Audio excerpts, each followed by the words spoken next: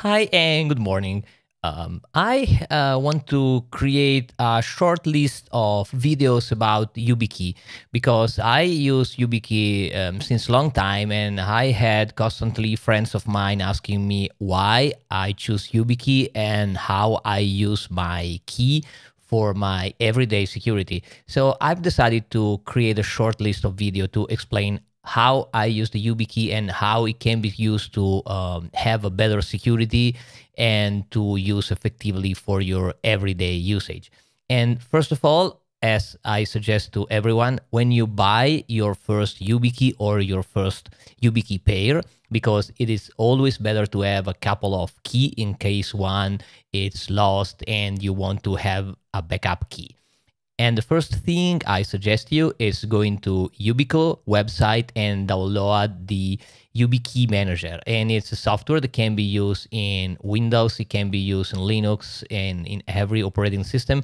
And it's the base software that you can use to configure your key. It's just download and install application, and it is very, very easy to use. Once you install the YubiKey Manager, you just launch the program, insert your YubiKey, and the software is able to find your YubiKey version of firmware and the serial number. It's important to notice that you cannot update firmware. This is a feature of YubiKey. Firmware is fixed because allowing upgrading of firmware can reduce security of the key. So this is your firmware. If you find you have some functioning, some feature that are not present in your YubiKey and you have an old firmware, you need to buy a new key. But the latest key have a version of firmware that is that has a lot of feature and it is perfectly okay for everyday use. Then you have a menu in which you can, last menu is the interfaces. And this is an NFC YubiKey, so it has the ability to enable or disable various functionalities of the key, both for the USB interface and for the NFC interface. And I usually keep everything active. I don't have any problem, but maybe if you want to avoid the risk of someone going with an NFC scanner near your pocket and being able to grab something, I think it's a very unlikely scenario. You can disable some functionalities of the key depending on the interface, USB or NFC. But the nice part is the application tab in which you can configure the three main part of YubiKey. So the one-time password, choose lot. I'm not going to show you how to use this part. I will do in a future video.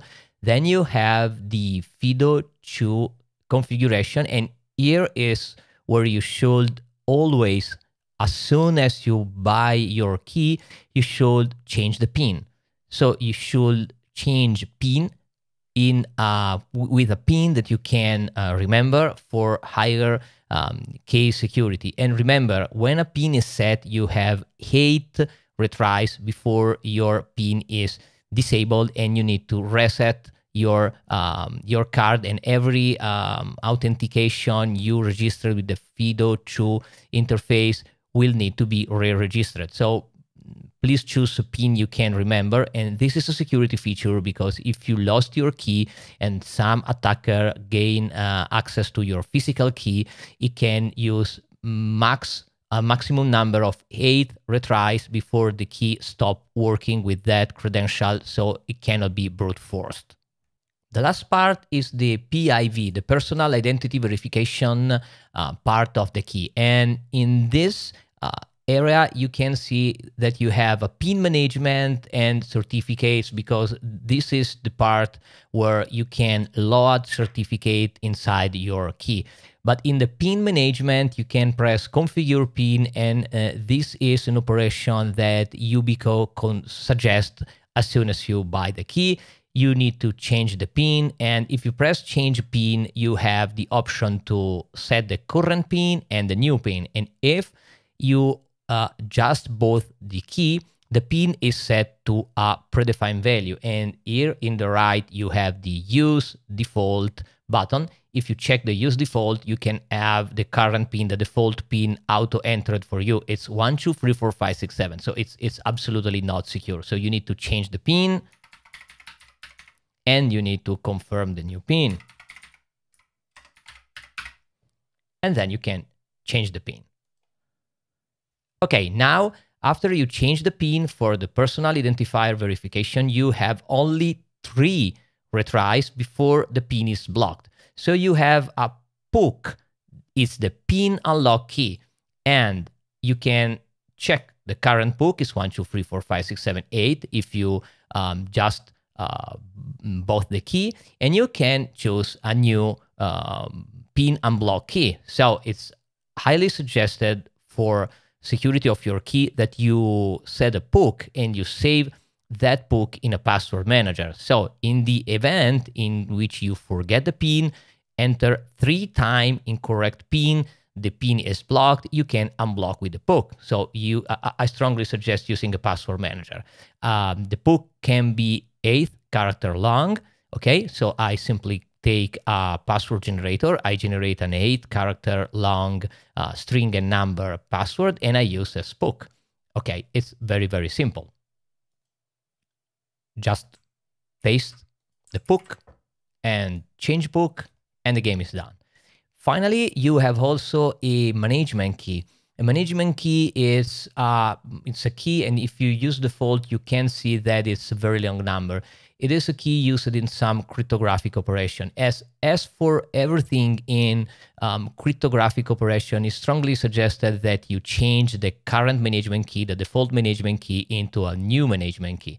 So same thing as before, I generate a new management key with this button, and it generates a number. Now you can look at the generate key, you copy, and I strongly suggest you to save this number into a password manager because you can need this value for some operation. So you save it in a secure location, and if you want, you protect with PIN. So that's an option. So usually you can protect the key with PIN. It means that the management key is stored on the Yubikey, and every time you need to use this key for an operation, the key will ask you for the PIN, and the PIN will be used to decrypt the key. If you want more security, or if you don't want this key to be stored inside the Yubikey, you can uncheck protect with PIN, but then you need to keep this value on a password manager. So every time some operation can ask you, this operation are the only operation when you use the personal identifier verification part, and you need to have this into a password manager. But if you want, you can protect with PIN. It's an option. But the suggestion is you should change the default value to something unique and save it somewhere. And after this, you configure your key and you start using without any problem. And all these steps are absolutely optional. The PIN for the FIDO2 part, it's usually asked by operating system the first time you configure the key. So you were suggested to create a PIN even if you don't use the YubiKey manager. But that's a good rule of thumb. It is better as soon as you have your YubiKey for the first time in your hand, just set up a PIN, PUK, management key, first time, saving everything into a password manager, and you are ready to go. And for PIN and PUK requirement, you can check the documentation from Yubikey. And for the personal identity verification part, you have a PIN, a PUK, and management key. The PIN, it's at least 6 characters and can contain any characters. And there are commands that for cross-platform portability, it's recommended to use only decimal digit. And it's absolutely enough. 8 decimal digit for only a 3-time attempts before the PIN is blocked, it's usually enough for enough security. And there's a limit of 8 bytes, so you can use 8 ASCII characters, okay? So it's okay. There's an option in the YubiKey PIV manager to enforce PIN expiration. It is not enforced, so you can leave the same PIN without absolutely any problem. And okay, and you can use also setting in the PIV manager which enforce password complexity rules on your PIN. But as I told you before, since for cross-platform portability, it's recommended to use only decimal digits, it's usually not useful. And I I remember if you have only 3 attempts for the pin, so it decimal digits are only strong enough because someone must steal your key, must obtain your key, and it cannot brute force it with only 3 attempts. For POOK, the considerations are similar. Requirement and restriction are the same for the pin, but there is a rule. If you use your pin for management key, is the latest option we see in the previous part, in the previous section, you cannot use the POOK. The POOK is disabled for technical reason, and that's because the pin is used to derive a key for protecting the management key.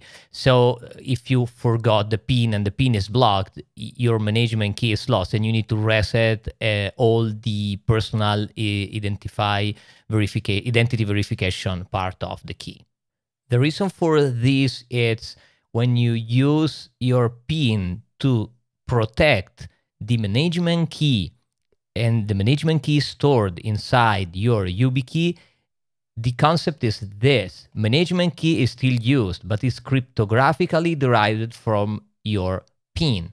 And one implication of this is the management key changes whenever you change your pin, and it's therefore crucial that you only change your pin using the Yubikey manager. Okay, and that's the reason why probably you can leave your management key outside of your Yubikey and keep safe in a password manager. So it is perfectly fine. But remember, if you want to store the management key inside your Yubikey and you want to protect with the pin, that's a limitation. For the FIDO2 part, pin requirements are really different. And it can be up to 63 alphanumeric characters, letter and numbers. And that's the reason why you usually have 8 different tentatives before the pin is blocked, because usually it can be set to a really higher and more secure string, not only 8 characters, but especially not only limited to digit. And so it is much more secure, and that's because your FIDO2 pin is protecting your identity. You can use, if you have the key and you have the pin, you can log in into a FIDO2 protected account with only the key and the pin. So it has much more stronger requirement, and that's the reason why you have 8 tentatives before the pin is blocked.